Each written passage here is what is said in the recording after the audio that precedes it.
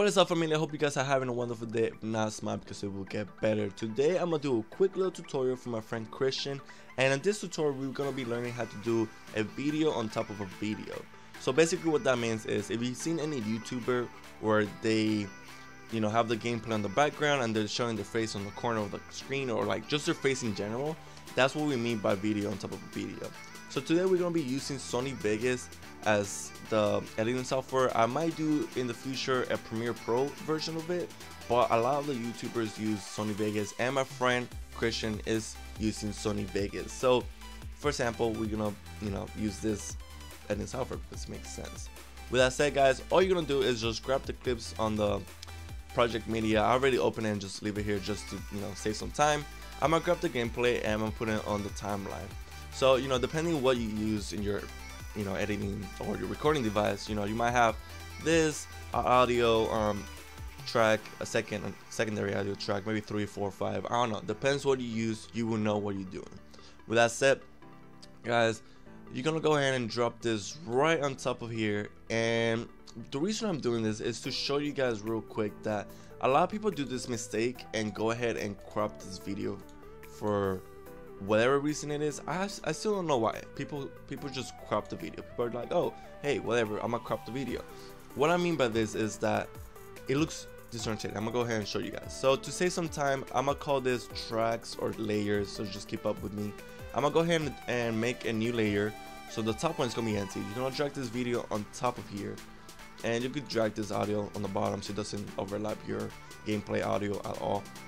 So right now you guys can see that I am using my face cam quote video. I'm gonna go ahead and crop it and show you guys what I mean by that. No, that's not what I meant to do. There you go. So a lot of people do this and then they move the camera to the side, and yeah, sure, you could do that, but it's just you guys are cropping the video. You guys don't crop the video. It's just gonna mess it up. It's just gonna look nasty. Now what you're gonna do is go ahead and go to the motion track portion of it, and then you actually get to see where you guys want to put the video. So you guys actually get to shrink it just the right amount of size, and then you guys get to move it to whatever corner of the screen you want it to do. So right here, we'll just do a tiny little more. No, my hand is shaky this morning. Okay, there you go. Just crop it a little bit more if you want to screen smaller. Put it on the corner, and ta-da, there you go. So the magic about the motion track is that if for some reason you have to be doing cropping to the video to like zoom into your face, right? Let's say like this, right? You get to do that. You get to actually edit the clip. A lot of people go ahead and crop it, and then when they have to do a close-up to the face because they made like this funny face or whatever was the case, it looks weird because like they didn't like crop it the right way, or they had to crop it back, zoom in, zoom out, all this big mess.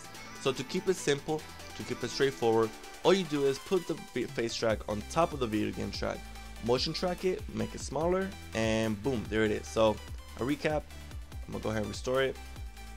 I'm gonna restore the box. There you go. So here's a full screen.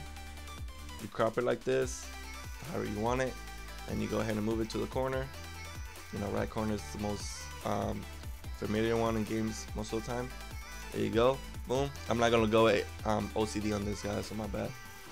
You don't have to move it to the left. Boom. Want to move it to the middle of the screen. Boom, boom, boom, boom, boom. And obviously in Sony Vegas, you guys could motion video track it. So if you guys want to move it throughout the game in general for whatever the reason is, you guys are able to do it. So, and you guys get to keep your video game track fine. You guys get to keep this fine. You guys could crop it, whatever you guys want to do. And boom, there it is, guys. Easiest, fastest, and most straightforward way to put a video on top of a video without having to do much of a mess up or make it look nasty, guys. So until next time, guys, have a wonderful day. It's been your boy Gio. Peace.